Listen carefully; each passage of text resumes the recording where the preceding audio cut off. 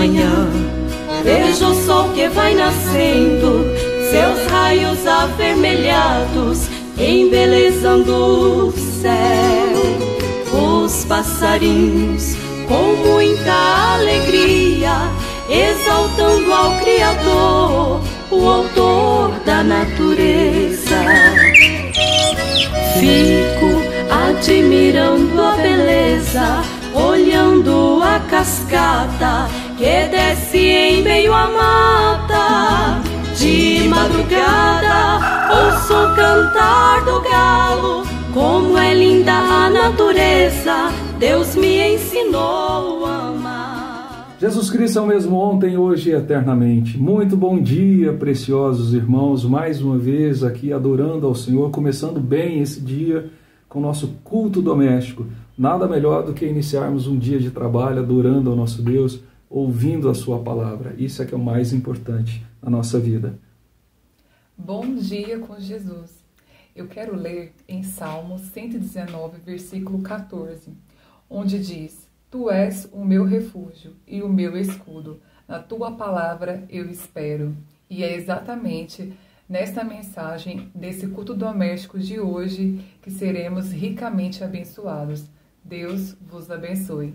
E como diz aqui a minha querida esposa, irmã Raquel, esperamos ser abençoados em mais um culto doméstico, porque estamos começando bem o dia, então vamos terminar bem o dia também. Quando começamos o dia bem, através de um culto doméstico, tenho certeza que Deus vai nos abençoar durante todos os momentos.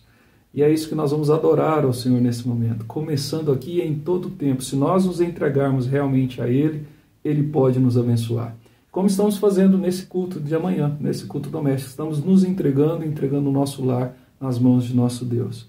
E tendo a certeza de que Ele é cumpridor da sua palavra e vai nos abençoar.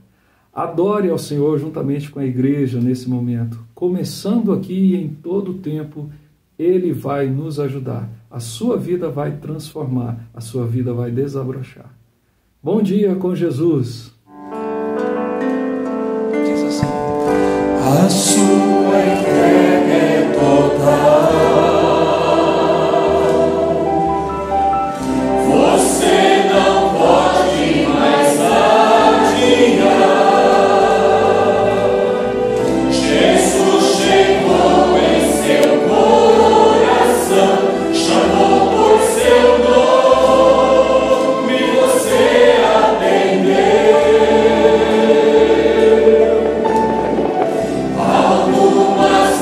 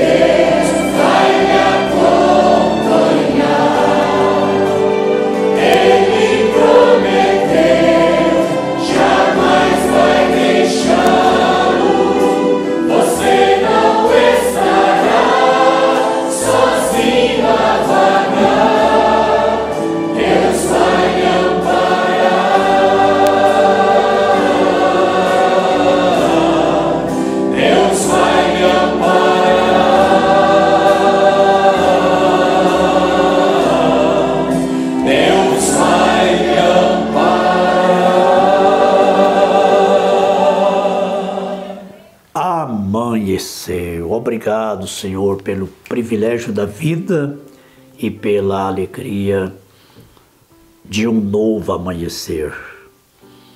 Nossos corações sentem muita gratidão, né? Temos muita gratidão no nosso coração por cada amanhecer. O amanhecer é muito inspirador, sempre traz uma nova mensagem para todos nós. Obrigado, irmão Natanael, com a igreja. Dizemos obrigado também a essa linda, querida e amada igreja do Senhor Jesus. A Bíblia a chama de linda, querida e amada, formosa como a lua. Essa é a esposa, a igreja, noiva, esposa do Cordeiro. É muito inspirador, muito bom ouvir hinos como esse, no culto doméstico, no café da manhã, juntamente com o irmão Natanael, a irmã Raquel e toda a igreja. Nós estamos tendo o nosso café da manhã, também espiritual. O pão nosso de cada dia nos dá hoje. Temos a nossa mesa farta com o pão natural e nós estamos aqui dentro da despensa hoje, despensa da igreja, onde está armazenado todo esse alimento, tudo isso aqui. Aqui é o celeiro, é daqui que sai o pão, daqui que sai o alimento para o povo de Deus que está sob os nossos cuidados aqui nessa cidade e para todo mundo que se beneficia deste ministério. O nosso ministério é local. Nós respondemos pela igreja que está aqui sob os nossos cuidados. Mas os benefícios estendem. Esse culto doméstico, a gente iniciou esse culto no mês de abril de 2020, pensando mais na igreja local. Na época que fechou tudo, a igreja ficou em casa, né, na quarentena. Então nós iniciamos esse culto doméstico para estar presente com cada família todos os dias. Mas isso não ficou limitado só à igreja aqui. Isso espalhou. Nosso objetivo é evangelismo também, fortalecimento da fé de todos os eleitos, dos que já estão dentro. E todos que nos assistem são beneficiados. Como ouvimos o hino, começando aqui e por todo sempre, Deus vai lhe amparar, Deus vai lhe proteger. Agora, não saia da fila. Deus vai lhe amparar, Deus vai lhe proteger. Há uma condição. A condição é não sair da fila, não sair de debaixo do sinal. Essa foi a condição para Raabe, a meretriz, lá na cidade de Jericó. Todos conhecem a história, não temos tempo para narrar toda a história. Todo mundo sabe quem é Raabe. Aquela que guardou os espias, aquela que recebeu os espias em sua casa. Ela foi predestinada para isso. Havia uma predestinada naquela cidade, para ser quem ela foi, para casar com um general, e dali foi vindo gerações até chegar em Davi, até chegar em Cristo. É claro que aquela mulher foi predestinada para isso. Mas para que ela não perecesse como os incrédulos, para que sua casa não fosse derrubada como todas as casas de Jericó, Josué passou para ela uma condição. Ele disse: Israel vai entrar, Israel vai massacrar a cidade. Agora, eles não vão saber quem é você, não vão saber qual é a sua casa. Então você vai colocar uma fita vermelha na sua janela. Então será o sinal, viu, Raabe? Esse será o sinal. Quando Israel, os soldados, o exército de Israel ver a fita vermelha lá na sua janela, eles vão preservar a sua casa. Agora, todos que você ama, toda a sua família, pai, mãe, seus entes queridos, põe aí dentro da casa. Não seremos responsáveis por quem não estiver dentro da casa onde a fita vermelha estiver na janela, esticada na janela, na porta. Essa foi a condição. A casa dela era parede meia com o muro da cidade. Estava encostado no muro da cidade.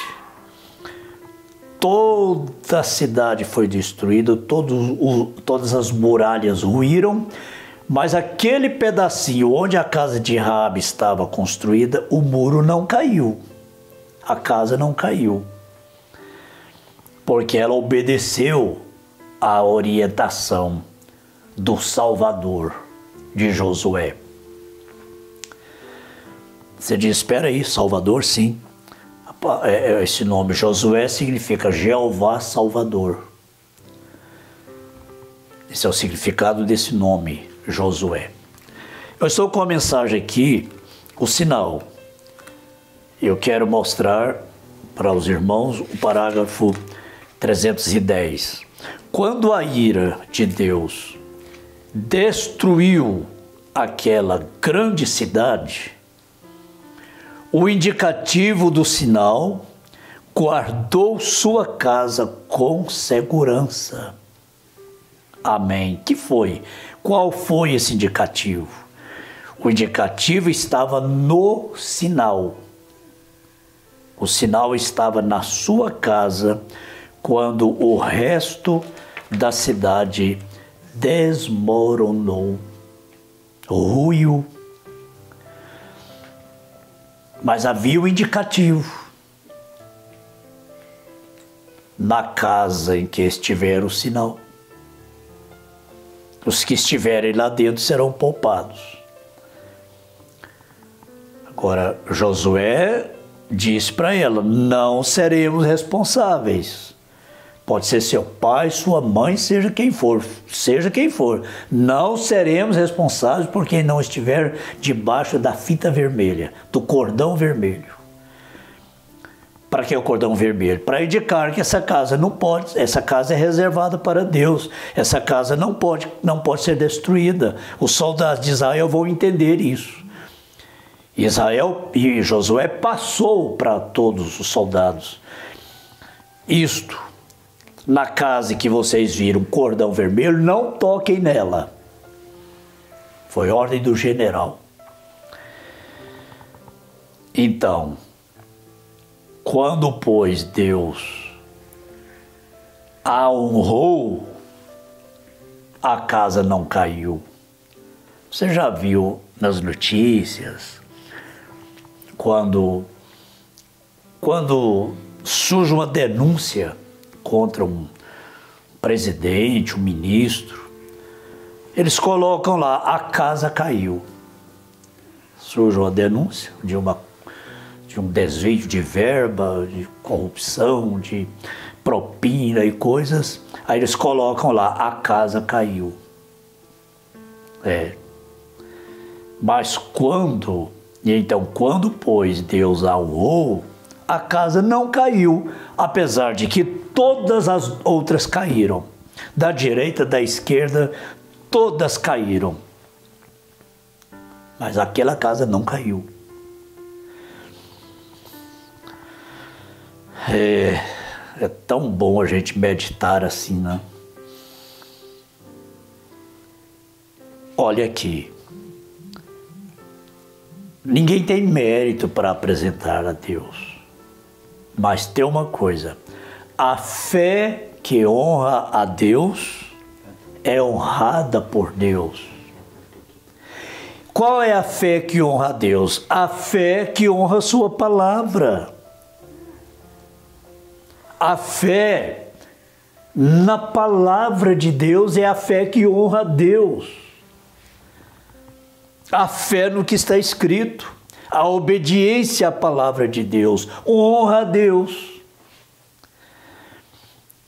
A fé que honra a Deus é seguida pela obediência que honra a Deus, que honra a sua palavra. E então, quando Josué se posicionou ali e deu o sinal para destruir a coisa toda,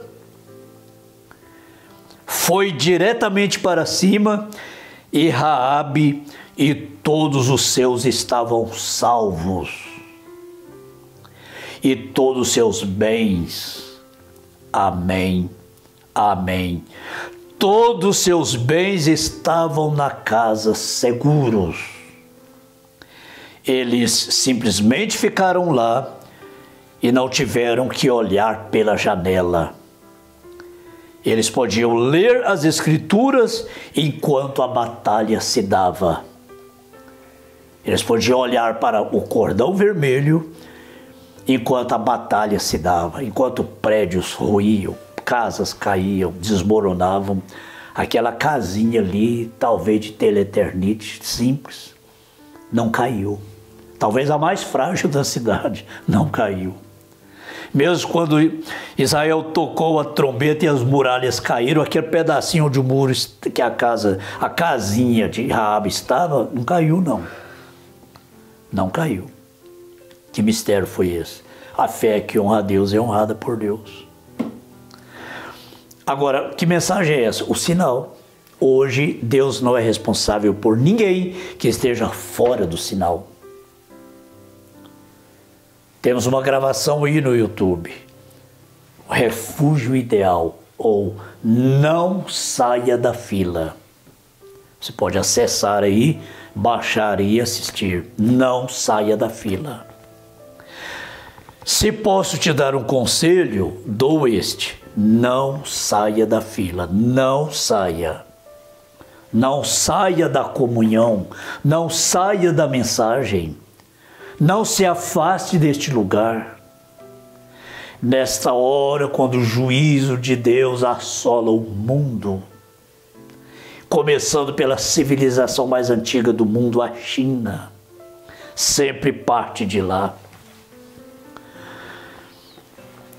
Juízo assolando o mundo, pragas assolando o mundo, epidemias, pandemias, quem pode dizer que não virão outras? Juízo, juízo.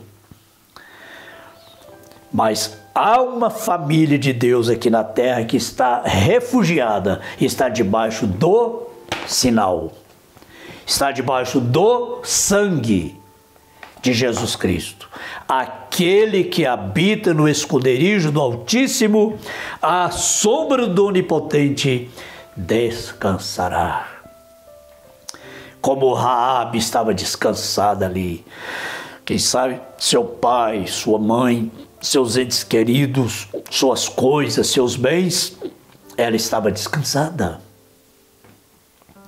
Ela só olhava para a Escritura, quer dizer, só olhava para a fita vermelha que estava lá na janela. Que coisa linda quando Josué se posicionou e deu sinal para destruir a coisa toda. Ah, não. A casinha, talvez a mais frágil da cidade, ficou sozinha ali de pé e a família ali de pé. A família foi levada. Raabe foi levada, depois ela voltou, namorou o general do exército, foi levantada e foi para Belém. E a porção dela foi dividida lá para eles. Ela deu à luz a um filho famoso, e aquele filho famoso gerou outro filho famoso, e aquele filho gerou outro filho famoso, até que chegou o grande e famoso, até que o grande e famoso filho veio. Descendo e passando por Obed, passando por Jessé, chegando a Davi. Isso é correto. A prostituta Raabe, porque creu no Evangelho, ela aplicou o sinal, a sua casa foi salva, de outra maneira havia perecido lá onde ela estava. E de Davi veio Cristo. Olha a recompensa. Deus tem recompensas. Deus honra a fé que o honra.